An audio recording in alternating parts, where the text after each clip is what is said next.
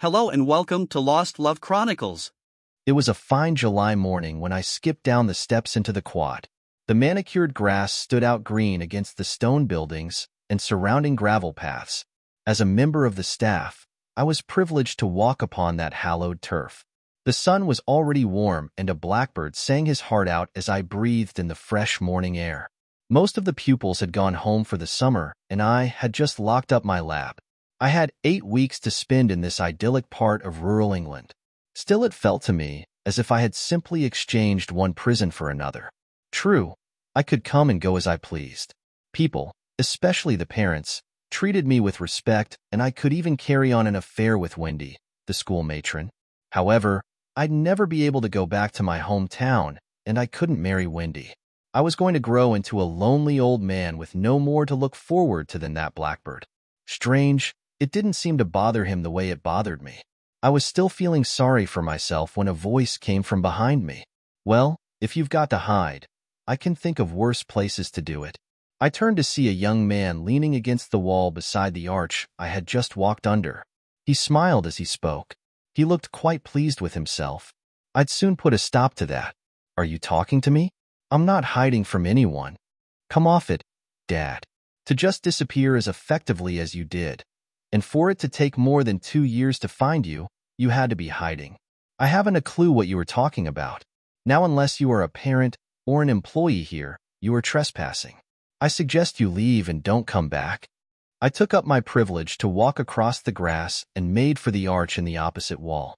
As I walked away, I heard him calling after me. I'm not going until you talk to me, Dad. We have things to discuss. Leave me alone. I have no children.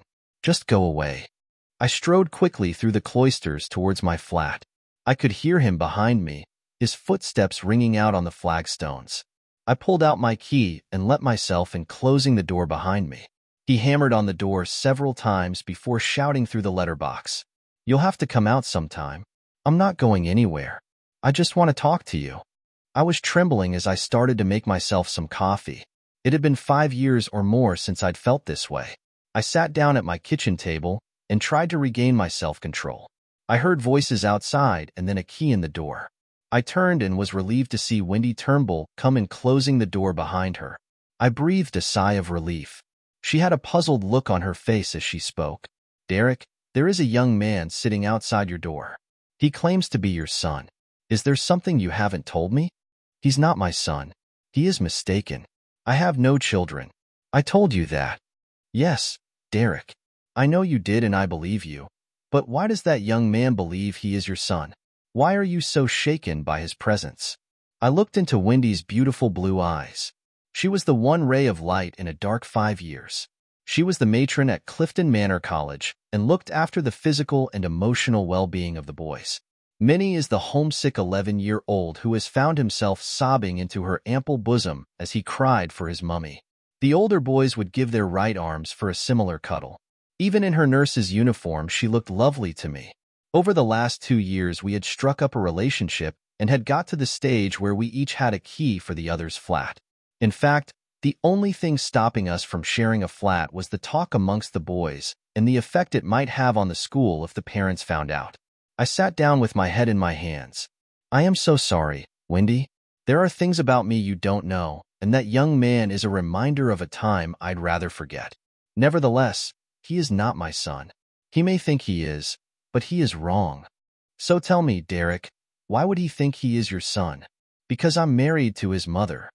Wendy sat down, a shocked look on her face. Well, that certainly explains a few things. You mean like why I haven't asked you to marry me? Yes, that's the reason I can't marry you or anyone else, because I'm still married to her. So divorce her. I can wait. I can't divorce her without revealing my whereabouts, though that might be academic now. Now I'm really worried, Derek. Have you done something bad? Is that why you don't want to be found? I've done nothing that I haven't paid for, but if they find me now, they will put me back in prison. Wendy reached out and took my hands down from my face, holding them in her hands. Okay, Derek Callahan, first you're going to tell me the whole story. Then we are going to get that young man in here and find out what he wants. It all started a little over 5 years ago, or at least that's when I realized what was happening. Dirty Harry, they used to call me. I thought it was just because I shared a surname with the lead character in the movie. I soon found out there was another reason. Just like Harry, I always seemed to get all the shit jobs. It wasn't always so. I had worked at Bronseston College for 10 years and always did my fair share of evening and weekend classes, but no more than anyone else. However, shortly after John Preston was appointed vice principal, things began to change. At first, I thought my job was under threat because I went from always exceeding my teaching hours to having to offer myself to other departments just to get close to my minimum. The thing about being below minimum hours was you couldn't refuse any course you were offered. I soon found myself working to 9 p.m. 4 nights a week, not to mention the weekend courses I had to do. My wife, Jessica, was faculty secretary, and when John Preston was promoted, he took her with him, so she worked normal office hours. We were becoming like ships that pass in the night. My sex life was in the toilet. I got home at 9:30 p.m. and needed at least an hour to wind down before going to bed. Jessica turned in at 10 and would almost always be asleep when I went to bed. I told Jess I would quit the college rather than continue to destroy our marriage, but she urged me to be patient and things would work out. Halfway through my second year of such treatment, I finally reached the end of my tether. My subject area was electronics, but I had to deliver mathematics and physics because, I was told, no demand existed for electronics. I was somewhat surprised when a colleague who ran the general engineering course approached me. "Derek, I've got a little problem. I've got to deliver an electronics unit, and I haven't got a clue about the subject. I'm a mechanical man. Give me friction, drag factors, and equilibrium, and I'm the man, but this stuff, you can't see it and can't feel it. How do I teach that? I've got a few books on the subject, but I need some advice on how to deliver it and what practical work to give them." "Hang on, John. Are you under hours or something?" "Good God, no. I'm into overtime for this." "That doesn't make sense. I'm under hours and I'm available. I'll do it for you." George Johnson, my head of department, looked up with a surprised look on his face as I strode into his office. "Good morning, George. I've come to save you some money." "I'm always up for that, Derek. What do we have to do?" "John wants someone to deliver the electronics unit in his course. He is over hours. You'll have to pay him overtime. If I do it, you don't have to pay overtime, and I'll be up to minimum hours and won't have to keep accepting weekend work." "Sorry, Harry. Oops, Derek. No can do." "But why not?" "It doesn't make sense, and the students will do better if I teach them." John admits he doesn't have a clue. "I'm sorry, Derek, but just like you, I have to do as I'm told." "You mean that somebody has instructed you to keep me under hours?" "I can't say any more, Derek." Full of anger, I stormed into the head of faculty's office. I put the same deal to him and got the same sort of response. It seemed I had enemies in high places. I moved up the chain of command. Sooner or later, I must get to someone who couldn't pass the buck upwards. Jessica was somewhat surprised when I strode through the office and arrived at her boss' door. "You can't just go in, Derek. You have no appointment. He's busy." I walked in and found John Preston, our vice principal, sat at his desk talking into the telephone. He motioned me to sit down. I sat fuming while he finished his call. Eventually, he put down the phone, shuffled a few papers, then turned to me and smiled. "Now, Derek, what's got you so hot under the collar that you burst in here interrupting my phone call?" "I'm trying to find out who is deliberately keeping me below minimum hours, even when it costs the college money to do so. So far, everything points to you, unless you are going to tell me that you are only following orders so that I have to go and talk to the principal. I've no idea what you are talking about, Derek. Why don't you explain it to me?" John Preston was a tall, slim man with gray hair and piercing blue eyes. I looked into those eyes as I told him the story, hoping something would tell me that I'd got the right man.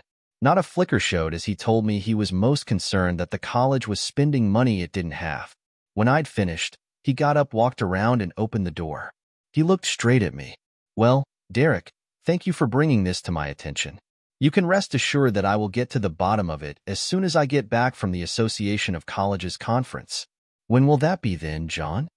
"Well, I leave tomorrow and I will be in Brighton for the next 3 days, so it will be Monday. So you'll be down in Brighton for 3 days. That's near Ditchling, isn't it?" "Well, I would say that Ditchling was near Brighton, but yes, it is nearby." "Why do you ask?" "Oh, nothing really.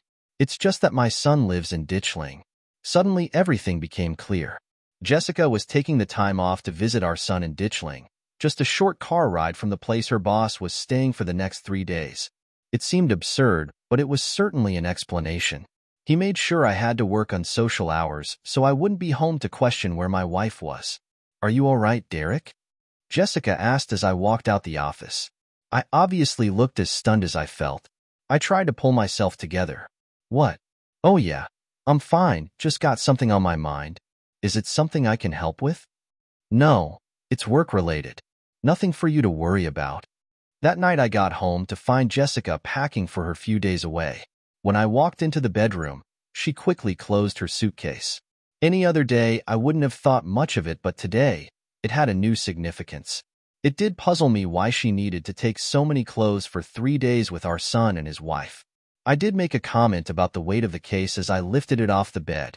Next morning, I offered to drive Jessica to the station. "Oh, there's no need for that, Derek. I can get a cab." "Oh, I insist.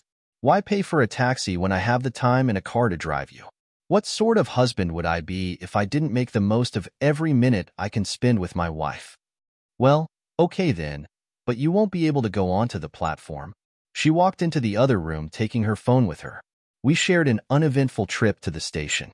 Jessica told me how excited she was about visiting James and Emma. "It's a great shame you couldn't get time off and come with me, Derek." There was hardly a tremor in her voice. I had to admit she was good. These last 2 years we never seemed to get time off together. Still, all that will change soon. "What makes you say that? What have you done?" I thought I detected real anxiety. "Oh, nothing, but John's promised to look into it when he gets back from Brighton." "Hey, it's just occurred to me. You'll probably be traveling on the same train." "I don't think so, Derek. Anyway, he'll probably be in first class." She started to sound nervous. At the station, I carried her case to the barrier. "I'll call you when I get home from work at night." "No, don't, Derek. We may go out in the evening." "I'll call you." She kissed me goodbye and told me she loved me. I left to go to work. It was going to be a busy few days.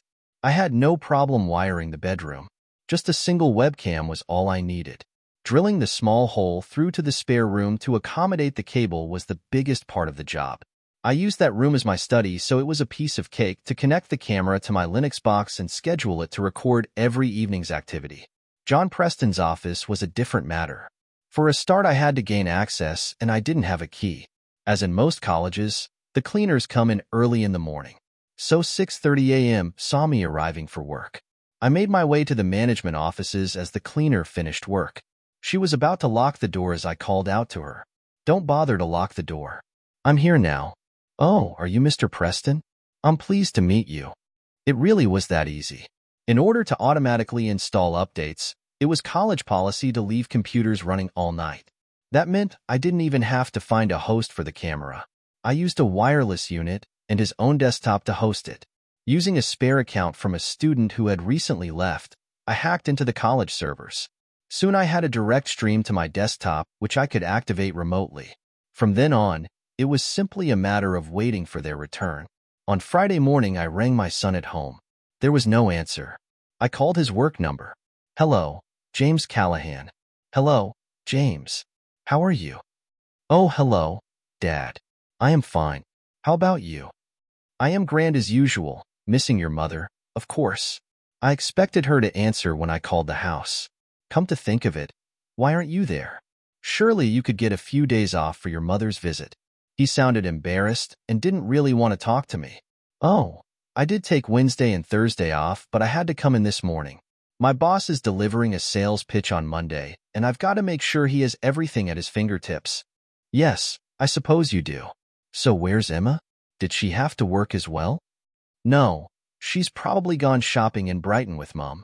"Ah yes, Brighton. I might have known she'd end up there." "Look, Dad, I've really got to get this work done. Why don't you call Mom on her mobile?" "Yeah, maybe I will." "Well, I'd better not stop you working, James. Look after yourself." "You too, Dad. Bye." So that was that. He knew and was prepared to give her an alibi. I was sad to think that I'd probably never see or talk to him again. Wendy squeezed my hands. "So you disowned him. I suppose I can understand that. If he knew what she was doing and kept it from you. I don't think it's right, but I can understand. I was starting to get very tense and Wendy could see it. I sat there, and she held me to her chest. I was certainly glad to have her with me. Looking down at those gorgeous jugs was some compensation for my world falling apart again. It took a few minutes for me to recover my composure. So you collected the evidence and got a divorce. They don't put you in prison for that, do they? No, Wendy, they don't, and if that's all I'd done, I would have been okay. I'm afraid I went further than that. You probably won't like me much when you find out. I think I'll be the judge of that, Derek. Now why don't you tell me the rest of the story before we call him in to see what he wants? When Jessica came home on Sunday, I did my best to act normally. To be honest, it wasn't difficult. We hardly ever had sex because she was always too tired. During the week, we hardly saw each other anyway.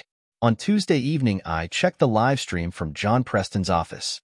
Sure enough, as soon as most people had left, Jessica joined him. They started hugging and kissing, and his hands were on her arse by the time I went to teach my class. During break, I checked again, just in time to see Jessica bent over his desk with no skirt or panties being screwed.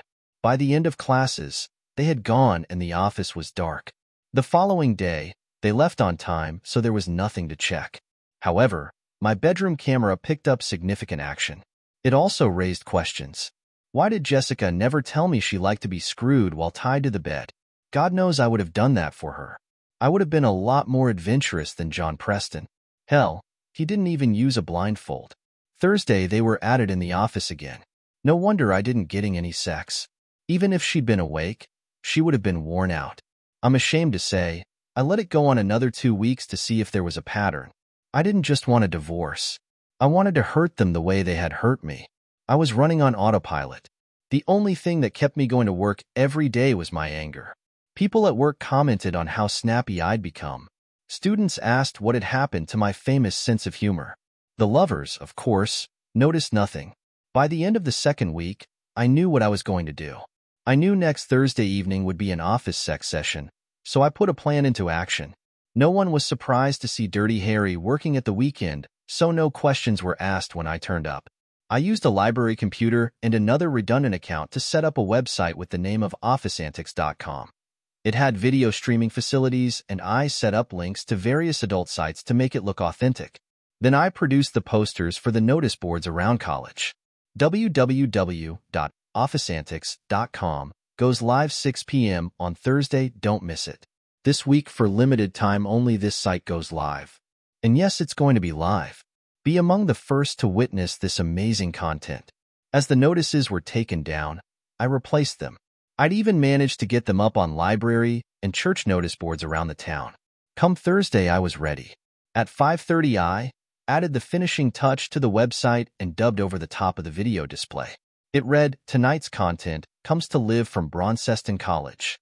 At 5:55 p.m., I checked the live stream. Preston had started unbuttoning Jessica's blouse. I went off to my lesson, which was conveniently a computer class. After the first 5 minutes, it was clear we would get no work done. First, the whispers started. Then, as they got more excited, the level rose so that I could hear every word. It's coming from this college. Hey, I recognize him. He's the vice principal. He teaches one of my maths classes. Who is the old slapper he's screwing? Dunno, but she's got a great pair of jugs on her. I know her. She's his secretary. Look, she's giving him a B job. I'm emailing my mates. They can't miss this. Up to that point, I had been somewhat ambivalent to the responses. On one hand, I was happy to expose the pair of them for the liars they were. On the other, he was screwing my wife, the woman I loved for more than 20 years. It was that love that made me forgive her so much in the past, but not this time. My lesson had already fallen apart, but then came the comment that pushed me over the top. Oh my God, he's screwing her. Prezzer, you dirty scumsucker. My rage was released. Without really thinking about what I was doing, I left my class and hurried to the admin block. I couldn't believe they had been so complacent. They hadn't even locked the door. I charged into the office, grabbing Preston by the hair. I wrenched him off my wife and slammed his forehead against the edge of the open door. He fell to the floor, where I started kicking him, first in the balls and then as he rolled over. The kicks landed in the stomach and chest. I was in a rage. My anger was with both of them, but 20 years of love and an upbringing that said it was wrong to hit women meant that Preston got it all. I was conscious of Jessica screaming at me to stop. It was only when she threw herself on top of him that I did indeed stop. I stepped back, shocked at what I had done. As I walked backwards, I came to a chair and fell down onto it. Jessica looked up at me and realized that it was safe to get up. Still half naked, she ran into her outer office, returned with her phone. I heard her talking. "Ambulance," she said. "There has been an accident, and I think a man is badly injured." "Better call the police, Jess. Half the world knows it wasn't an accident. You might also consider getting dressed." "What do you mean half the world knows? How could they?" "Your antics tonight have been broadcast on the internet, and so has my attack on Preston here. In fact, it's still going out, so get dressed and call the police." "Oh, Derek, you haven't?" One look at my face told her I had. She ran around the office picking up her clothes and putting them on. As soon as she had covered herself, she called the police. She paced back and forth in the office before turning back to me. "How clear were the pictures, Derek? Could you see who we were?" "Well, my class recognized him immediately. They didn't know who you were, but I guess they do now." She put her hands to her face. "Oh God, Derek, what are we going to do?" "Well, I'm going to sit here and wait for the police. Perhaps you'd better go to the hospital with Loverboy here." "It wasn't love, Derek, just sex. Exciting sex because we were doing things we shouldn't, but just sex all the same. It doesn't matter anymore, Jess. You wanted or needed someone else, so now you don't have to sneak around. I'm going to be out of circulation for some time. You'll be free to screw who you like." She sat with her head in her hands crying. The paramedics arrived first and started to treat Preston. Jessica had to decide whether to go to hospital with him or not when the police arrived, and I was led away in handcuffs. It took the police a day to decide to charge me with grievous bodily harm. Within 2 days, I was in court being formally charged. I'd opted for the duty solicitor, and he tried to get me released on bail. I'd instructed him not to do so, but he felt he had to do his best for me. The magistrate asked if I could post bail. "Your Honor, I have little money. My parents are both dead, and I'm not in contact with my wife, nor do I wish to be. I can't see any way I can raise enough money to post bail." He gave me a searching look. "You realize, Mr. Callahan, without someone to post bail, I will have to remand you in custody. Would you like more time so that you can speak to your wife?" "No, sir. Custody is fine. I was on remand for 2 months. I got frequent visits from my solicitor trying to convince me to plead not guilty due to temporary insanity. I had several requests from Jessica for a visiting order so she could come and see me. I refused. My solicitor told me, under British law, a wife cannot be forced to give evidence against her husband, and Jessica had refused. Of course, it had gone out over the internet, so there would be plenty of other witnesses. When you're in prison, it's surprising what you find funny. I got a letter from the college human resource department informing me that I was the subject of a disciplinary hearing and asking who I wanted to represent my interests. I found it amusing that even in the face of overwhelming evidence, they still had to go through their procedures. I wrote back saying I was offering no defense. The next communication from them told me I'd been fired and all about the appeals procedure. Unable to get in to see me, Jessica also resorted to writing letters. "My dearest Derek, I have no idea how to apologize for what I've done to you. Please believe I didn't do it to hurt you, nor did love have anything to do with it. I can't explain why I did what I did, but I have to tell you that you are, and always have been, my one and only love. I know you have been dismissed by the college. They are waiting for John to get out of hospital before they hold his disciplinary hearing. He has several broken ribs and had a collapsed lung. The doctors aren't sure whether he will be infertile.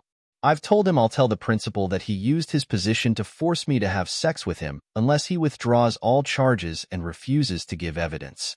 I will do it, my love. I'll do anything to get you out of that place so that I can start to make amends from what I have done to you. No matter how long it takes, I will wait for you, my love, and I hope that one day you may be able to forgive me. All my love, Jessica." I screwed it up and threw it away. A month later, she wrote again. "My dearest Derek, I am so sorry, not just for what I've done to you, but also because I failed to persuade John to drop the charges. He didn't believe I would do what I said.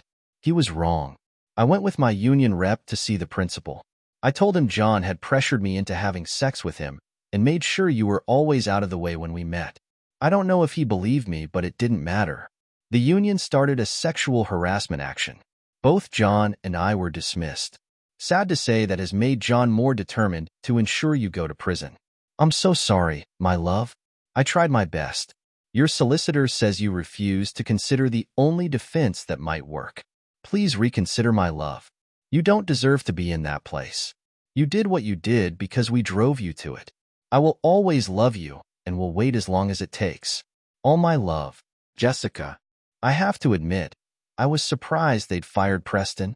I'd expected the management to close ranks around him, but Jessica had given them no choice. My trial was almost a non-event. My barrister tried to persuade me to use the temporary insanity plea, but once again, I refused. I insisted I would plead guilty. I was happy for him to use extreme provocation and mitigation. My guilty plea meant the prosecution didn't have to offer any evidence other than the extent of John Preston's injuries. They did this using photographs and medical reports. He was peeved that he wasn't asked to tell the court his side of the story. Jessica and James were there. She was crying most of the time, and he was trying to comfort her. The judge listened to my barrister's pleas of mitigation before turning his attention to me.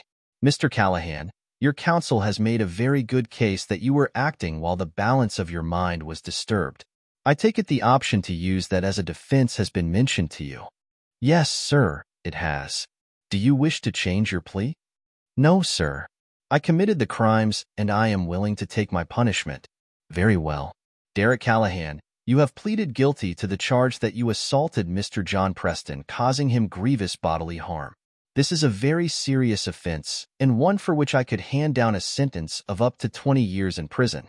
However, your counsel has made a good case for extreme provocation in that Mr. Preston was abusing his power to keep you out of the way so he could have sex with your wife. I find this to be the sort of provocation few men could resist. Even given this situation, I would still be bound to sentence you to 10 years in prison.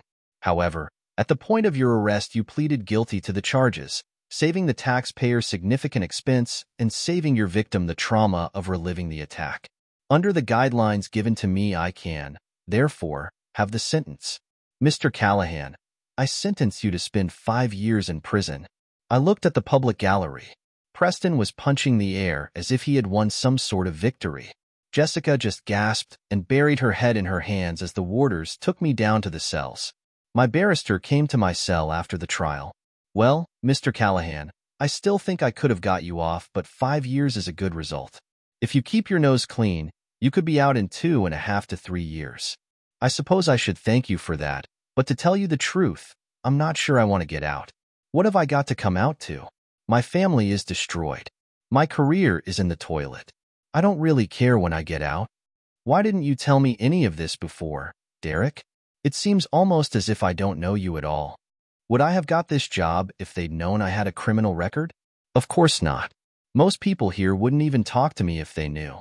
Would you have let me get close to you? Aren't you already wondering how you can dump me? If that is what you think, perhaps I should dump you, as you put it. I'm having a great deal of difficulty believing the man I know, the man I fell in love with, could do such a thing. From what you said, the violence was a split-second reaction which, given the circumstances, I can understand. It's the cold-blooded planning of your wife's total humiliation that I can't believe. The man you fell in love with wouldn't have done that. I am the man you know, at least I am now. Maybe the judge and the barrister were right. Maybe the balance of my mind was disturbed. I couldn't believe she would rip my heart out again, but Preston was the guy I wanted. He'd made me a laughing stock. They even called me Dirty Harry because I got all the shit jobs. Some of the others must have known it was so he could keep screwing my wife. In my head, I was hitting back at him and the college. Let's see them deny a live broadcast, I thought. It even went out through college servers, so they couldn't pretend it came from elsewhere. Jessica was just collateral damage. To my surprise, she pulled my head back down to her jug and held it there as I cried, reliving that fateful day. She lifted my head again and looked at me. Again, Derek? You said you didn't think she could rip your heart out again. Had you caught Jessica cheating on you before? I didn't catch her, no. She thinks I don't know, but it wasn't the first time. She's done it at least once before, Shortly after we were married. If you didn't catch her, how can you be so sure? I've seen the evidence. Believe me, I'm sure. Just a minute, Derek. If you've been in prison, how did you get this job? I mean, you need clear criminal records check? I laughed. If people knew just how easy it is to get around those things, they wouldn't value them so highly. You would be amazed at how many Derek Callahans there are with clean records.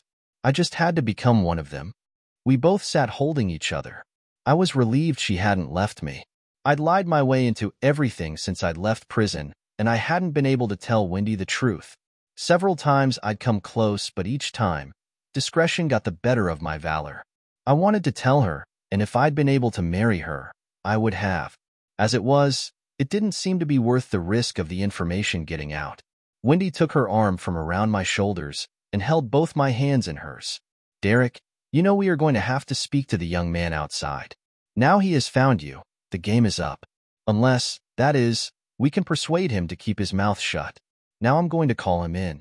Then you are going to talk to him. Please, Derek, please talk to him. She got up and walked to the door. When she came back, James followed her in. James was a good-looking young man, standing 6 feet tall with broad shoulders and an athletic build. He had light brown hair which in the summer sun became almost blonde. He had a square jaw with a cleft chin, and his blue eyes sparkled when he smiled. A look at Wendy's face told me she was impressed. She looked at me, looked at him, and then back at me. Your wife must be a good-looking woman, Derek. He certainly doesn't take after you. I mean, I think you're quite a hunk, but James here must be every girl's dream. James smiled at her. I'll settle for being Emma's dream, thank you. Well, James, you and Derek must have a lot to talk about. I'm going to make some coffee. Would you like some? James accepted the offer of coffee, and Wendy went off to the kitchen, leaving us alone. For about a minute we sat in silence. James was fidgeting while he watched me, unsure of how to start. I had no intention of making it any easier for him. I just relaxed on the sofa and waited. Eventually he spoke. Why did you do it, Dad? Come off it, James. You and half the world know why I did it. I'm not talking about that. Why did you disappear like that? You knew she was waiting for you. When you didn't reply to any of her letters, she tried to get the governor to keep her informed and tell her when you would be released. We thought you had another 3 months to go when the police came and told us you were out. The prison gave Mum the address of the hostel you went to. I went there, but you were long gone. Why go to a hostel when you could have come home? Why risk going back to prison by just disappearing from the hostel? I don't know what she's told you about what I did and why, but even from what was reported you must realize there was no way I could go back. What, not even for a few weeks, Dad? Do you really hate Mum so much that you would rather go to a bail hostel than go home to your own bed, even if it was only while you got back on your feet? She and her lover spent 2 years manipulating me. I wasn't going to give her another chance. You should have read her letters. She wanted to try to make it up to you. She knows how much she hurt you. She wanted to try to put things right. I've had enough of this, James. You didn't search for me just to ask why I didn't go home. What is it you want from me? What happens if you don't get it? Are you going to tell the police where I am, so they can put me back in prison? I want you to come back and talk to her. She's ill, Dad, very ill. She was okay when she thought you would come back, but when you disappeared, she hit the bottle. Now she has cirrhosis of the liver and needs a transplant. They won't do that while she is still drinking. I hate what she did to you, Dad, but she's the only mum I've got. I can't see her killing herself like this. I need you to tell her you forgive her. Tell her to stop the drinking. Or what, James? What happens if I don't go with you? Do I need to move on before the police come after me for breaking my parole conditions? Or nothing, Dad. I don't want to see you back in that place, and I don't think the police are interested. When I asked them to help me find you, they just said they would find you when you committed another crime. Wendy came in with the coffee. Sounds like James is talking sense here, Derek. You need closure, and if that helps your wife, then so much the better. I know you don't really wish her any harm. How do you know? Because you beat him to a pulp, but never laid a finger on her. I sat for a minute. I'd never thought about it before, but she was right. I wouldn't have dreamed of hurting Jessica in spite of her cheating. What harm can it do to talk to her, Derek? So now it was 2 against 1 and I was losing. Okay, I'll go and talk to her, but don't expect anything to change. She'll have to accept the fact that I'm not coming back. I'll talk to her on one condition, I said, turning to James. You stop calling me Dad. He just sat shaking his head. One mistake 2.5 years ago and he disowns me. What the hell can I do? Give him time, James. I'm sure he'll come round. You don't know him. I let him down. I know I did, and now he'll never forgive me or Mom. We left the next morning, all three of us. James didn't want Wendy to come because he didn't want Jessica to know I had found someone else. I insisted that she should come with us. I wanted everything out in the open. He tried to make conversation on the journey, but it was an uphill struggle for James. I didn't intentionally ignore him. My mind was too occupied for any talking. All the time I was reliving those days running up to the main event and my assault on Preston. It felt strange pulling into the drive of my old house. If I didn't know better, I would have sworn it was empty. The grass needed cutting. The curtains hung loosely at the windows, which were in dire need of cleaning. James had his own key and let us in through the front door. I had never seen my house in such a mess. He led us into the living room and asked us to sit down. He went upstairs to fetch his mother. He took quite some time to come down with her. When Jessica came in, I barely recognized her. Her face was gaunt and her skin had a yellowish tinge to it. She had lost a lot of weight and the dress she wore just hung on her. When she saw me, she tried to smile and held her arms out to me. Derek, you've come home. No, Jess, I've come to talk to you. I'm not coming home, ever. Wendy squeezed my hand and looked lovingly at me, which made Jessica look uncomfortable. James helped her to a seat. I'd like to say you are looking well, Jess, but you must know that's not true. Same old Derek, can't lie to save your life. They told me that's why you ended up in prison. Water under the bridge, Jess. All finished with. Now James says you want to talk to me, so why not just say what you have to say? Now you're finally here, I don't know where to start. Did you read any of my letters? Only the 2 you sent while I was on remand. The rest I didn't even open. Do you hate me that much, Derek? You didn't have to reply, but if I could just believe you read them, I'd have felt so much better. Hate had nothing to do with it, Jess, quite the reverse. I loved you so much the only way I could deal with what we did to each other was to cut that part right out of my life. I never wanted to think of it again. You want to know why I didn't read any of your letters? It's because in prison a man who sits in his cell and weeps might as well be a dead man. So that's it, is it, Derek? You've cut me out of your life with no chance of forgiveness? I don't know, Jess. I don't hate you, so perhaps I have forgiven you already. I hate what you did just as I hate what I did. What I did to you was cruel and heartless. I should have just divorced you. Come to think of it, I should have divorced you the first time. Jessica's mouth fell open. She pulled her hands up to her face and cried. As she regained her control, she looked at me through red eyes. You've known for all those years and said nothing? Why? It was over when I found out, and it gave you the child I seemed to be unable to provide. I pulled a worn and tatty envelope from my pocket and passed it to James. That's why you shouldn't call me Dad. I'm not your father. James looked at the letter as he took it from the envelope. I don't understand. What is this? It's the results of a DNA paternity test. You were the subject, and as you can see, we are not related. The only sound in the room was Jessica sobbing. Wendy was looking from James to Jessica, not knowing who to comfort first. In the end, she settled on Jessica. James was in shock. I don't understand.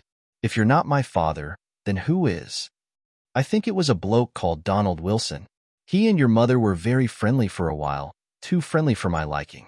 She assured me there was nothing to it. They seemed to fall out around the time your mom became pregnant. 6 months after you were born, he died in a car crash.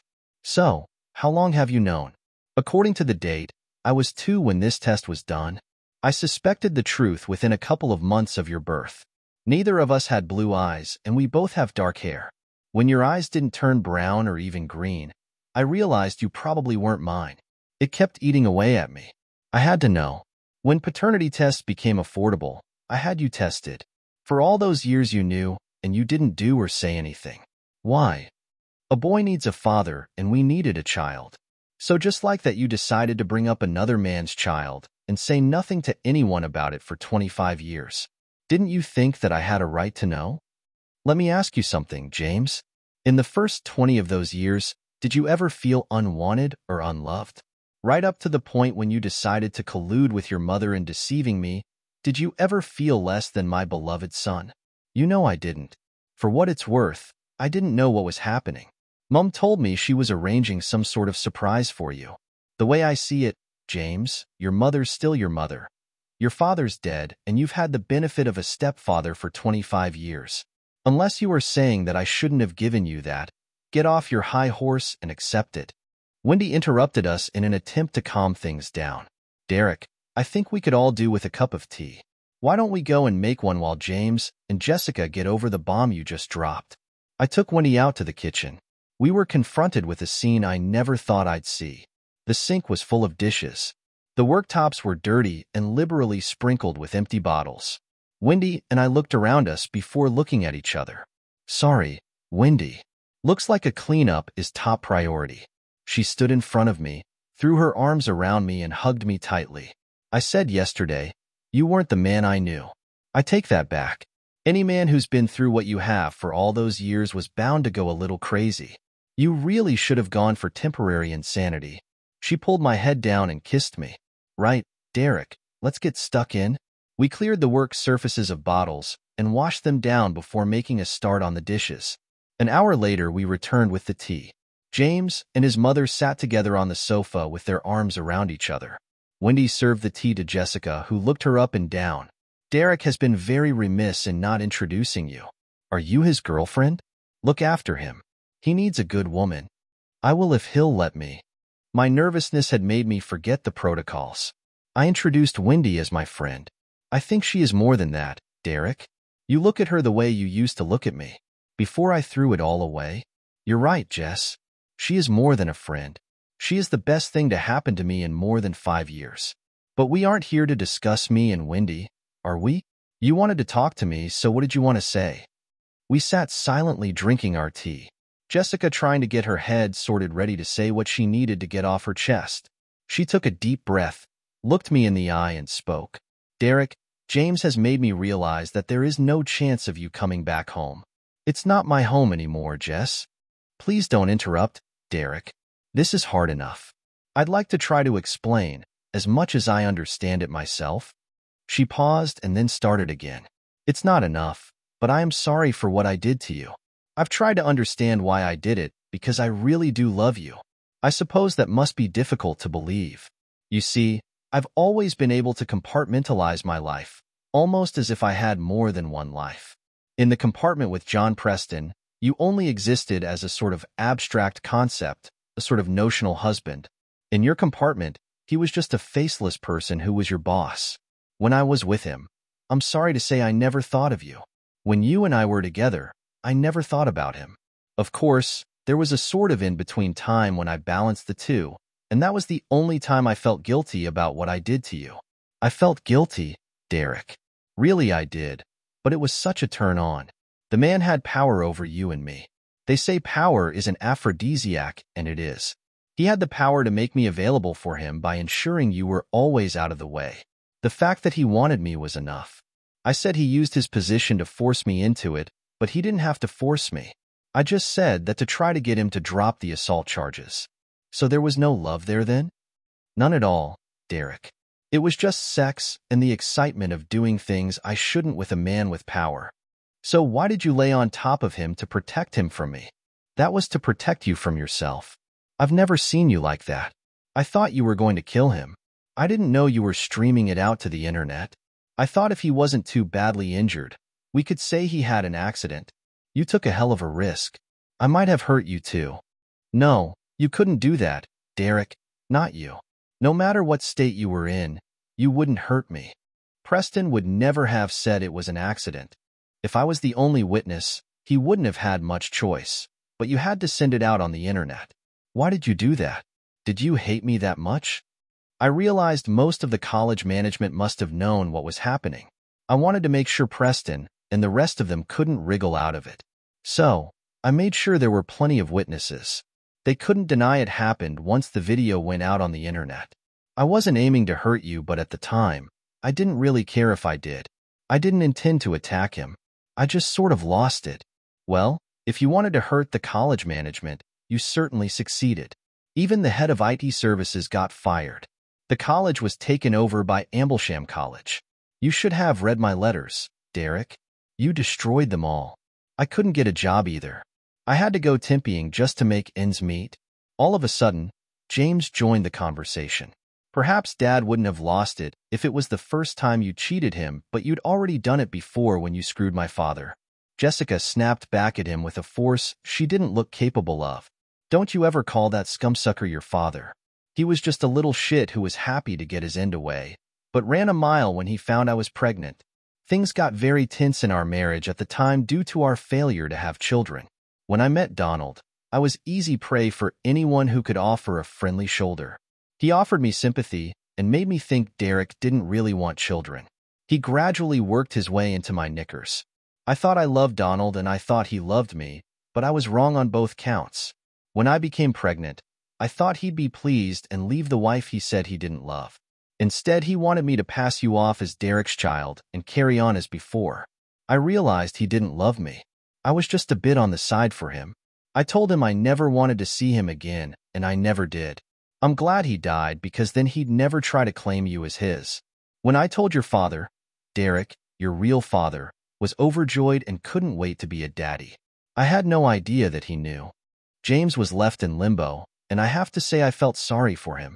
However, I still found it difficult to forgive him, not for being someone else's son, but for colluding with his mother to deceive me.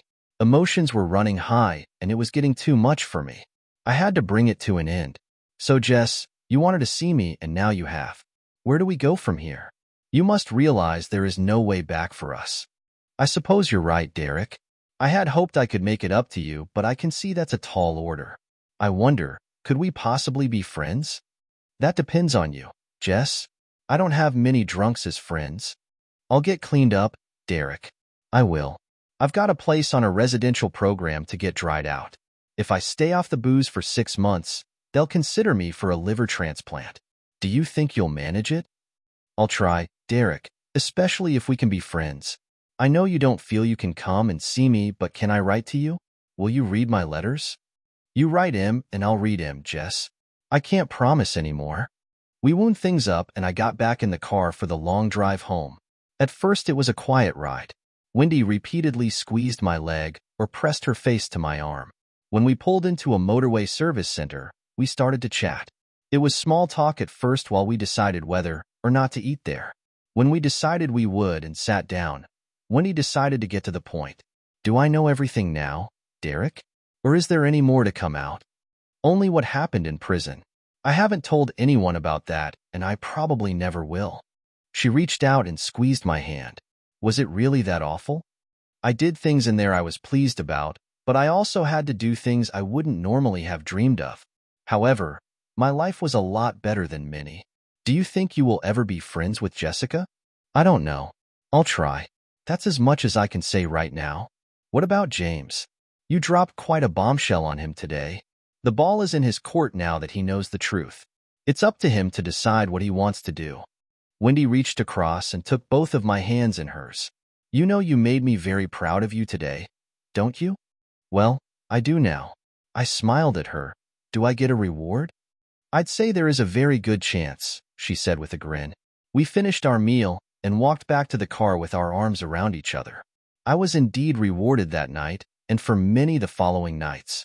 Jessica's first letter arrived after her first week in the rehab center. She found it difficult to live without alcohol, but expressed a determination to see it through. She couldn't resist some words of apology, but made no further attempt to persuade me to go back to her. I was impressed and wrote back offering encouragement. For 3 months we exchanged letters, each one more cordial than the previous one. I began to believe we could be friends. She got out of rehab, gained a bit of weight, and found herself a job. She still had health issues and was still on the list for a transplant. I was hopeful for her recovery.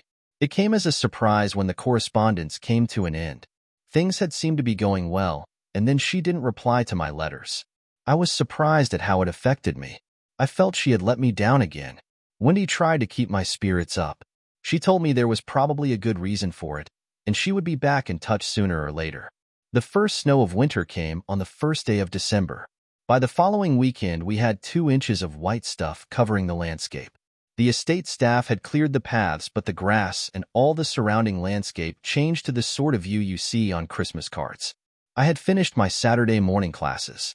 Walking out into the quad, I was taken completely by surprise.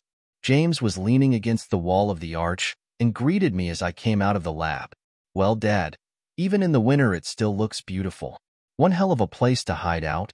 "James, you know the whole story now, so you know we are not related. Look, I know what you said, but Mom was right. It doesn't matter whose sperm did the job.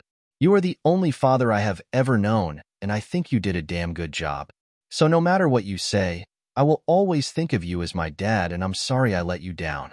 I put my arm around his shoulders. "For what it's worth, you're still the best son I ever had." We started to walk down the path towards the cloisters. "Jessica hasn't written for a while. How is she?" James stopped and put his hand on my forearm. "She's dead. She died last Friday of multiple organ failure. They thought it was a urinary tract infection, but then her kidneys packed up. While they were trying to stimulate them, her heart stopped. After the first heart attack, she signed a do not resuscitate agreement. She couldn't face a lifetime on dialysis, and they wouldn't do her liver unless they could find a kidney as well." I stopped and looked at him. I saw the tears coming to his eyes as I felt them welling up in mine. There were no barriers between us now. We threw our arms around each other and openly wept. We stood for several minutes, locked in an embrace with our bodies shaking as we sobbed. I fought back the tears as I pulled away from him and dried my eyes with a tissue. Why didn't she tell me? She didn't have to die alone. She wasn't alone, Dad. I was with her. So why didn't you call me? She knew I'd forgiven her. I would have come if you'd called me. That's why she wouldn't let me tell you. The reason the letters stopped is because someone let the papers know she was writing to you. She got a visit from a reporter. With the anniversary of the event coming up, he wanted to find you. Mom was determined that she wouldn't be the cause of any more misery for you.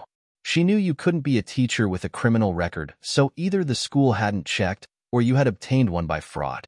If that got out, you'd be finished again. She wouldn't let it happen and told me I was not to contact you. After all this time, they are still stirring it up? Are you sure? Oh yes, I'm sure. The slimy scumsucker sought me out as well. Tried to tell me he wanted to tell your side of the story. Mom told me it would only be bad for you. I know it's hard to believe after what she did, but she really did love you. You're right. It is hard, but I am grateful for yours and her consideration. I did love her. After all those years, I can't just turn that off. When's the funeral? Tuesday, but don't even think of turning up. You can't take the risk. If you're not there, our friendly reporter may just give up. I put my arm around his shoulders as we turned and walked back towards my flat. Come on, son. Let's see if Winnie can rustle up some lunch for you. I think we're way ahead of you there, Dad. Emma and I got here about 10. She and Winnie have been working on lunch for a while. They went shopping about 10:30. We reached my front door, and I let us into an empty flat. I got a beer for James and myself. We sat on the sofa drinking while waiting for the girls to get back. So, Dad, what happens to us now? Mom was the only link between us, yet she's gone. What happens now? Am I ever going to see you again? Don't get me wrong, James. Wendy didn't imagine Jessica was going to die, but she asked me a similar question on the way back from our visit. We may not share the same DNA, but I always thought of you as my son and loved you like my own. As I said before, all those years of love can't be turned off, but it had to be your decision. So the question is, James, what do you want to happen? He sat and sipped his beer. I don't want anything to happen. I want Mom's death to change nothing. Like she said, you are my real father. I will always think of you as my dad, and I want you to always think of me as your son. If that's what you want, then that's the way it'll be, I said as put my arm around him. We both struggled to keep the tears from our eyes as we held each other. We were still locked in an embrace when the door opened and Wendy came in. Well, it looks like you boys have come to your senses. James and I parted. I got up to help with the shopping. Emma followed Wendy into the flat. She saw me, let out a scream and ran towards me. Oh, Derek, it's so good to see you. It's been a long time, far too long. She stepped back and looked at me. You are looking very well. This place must agree with you. I looked her up and down. My son certainly had good taste. She had shoulder-length, honey blonde hair, blue eyes, plump lips, and high cheekbones. Then I remembered, and as my gaze moved down, I saw the reason. Her normally trim figure now had a prominent bulge in the front. I see you've noticed Derek Jr. Isn't it great? I smiled. Derek Jr.? Are you serious? If you don't mind. James wanted it and I agree. We love you, Derek. James was heartbroken about what happened to you. He loved Jessica too. So what happened tore him apart. As soon as we found out we were having a boy, James wanted to name him after you. Please say it's all right with you. What could I say? It was fine by me. The three of us sat down to chat while Wendy prepared the lunch. The atmosphere at the table was strained, a sweet and sour affair. The tears of joy at the reunion of our family mixed with the tears of sadness at Jessica's passing. I found it hard not to be able to attend her funeral, but her reasons were sound. For the first time since that fateful night, I came to realize I had forgiven her. I still couldn't understand why she did it, but I had to accept. In some strange way, she did love me. Perhaps if I didn't turn up to the funeral, the press would leave me alone. Wendy certainly thought so because she started making arrangements for Christmas. James, I'm sorry, but I really hope Derek would spend Christmas with me and my daughters. What I would like is to come to you for New Year. It would be like a new beginning for us all. Emma was overjoyed. Wendy, I think that's a great idea. We can have my parents for Christmas and then you and Derek for New Year. James moved on to practical subjects. The house is all yours now. You need to give some thought to what you are going to do with it. Then, of course, there's the money. Money? What money? I thought she was broke. The union launched an action against the college for sexual harassment. They settled out of court for £40,000. She wouldn't touch the money because she knew it was a lie. But once she started the action, she couldn't back down. She had intended to give you the money when you got out of prison to help you get back on your feet. I can't deal with that now, James. I'll have to think about it.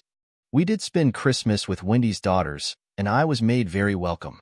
Both were pleased their mother had found someone. We got to Ditchling late New Year's Eve morning. I talked to James about the house and the money. We agreed he would handle the letting of the house. I had rented a flat on a short-term contract, just long enough to get a utility bill so I could set up a bank account. As soon as the account was set up, I gave up the flat and did everything through the internet. James said he would get the solicitor to transfer the funds to my new account. You know, James, just like your mother, I don't want the money. It's tainted. Well, someone has to have it, Dad, unless you want the bankers to have it. Wendy and I have been talking. We want you to set up a trust fund for the education of Derek Jr. and any other children you might have. When you've done that, I'll transfer all the cash into it. Something good has to come out of that mess. If that's what you want, Dad, I'll do it. Pay the income from the house into the new account, and I can take it out in cash. Well, if you're careful, that should keep your whereabouts secure. That night, we all went out to a New Year party. Around midnight, we had the obligatory countdown and the toast to the new year. When the cheering died down, I looked at my little party and filled their glasses before proposing another toast. Ladies and gentlemen, I give you new beginnings. We all raised our glasses in the toast. As we put them down, I walked around and knelt on one knee in front of Wendy. Wendy Turnbull, would you do me the honor of becoming my wife? Wendy threw her arms around my neck. Oh, yes, Derek. Yes, yes, yes. I put the engagement ring on her finger. It was a perfect fit, and so were we. As she sat looking at the chip of diamond, I stood up. I had the best feeling I'd had in more than 7 years. It truly was a new beginning. Dear listeners, please share your thoughts in the comments section below, and don't forget to like, share, and subscribe.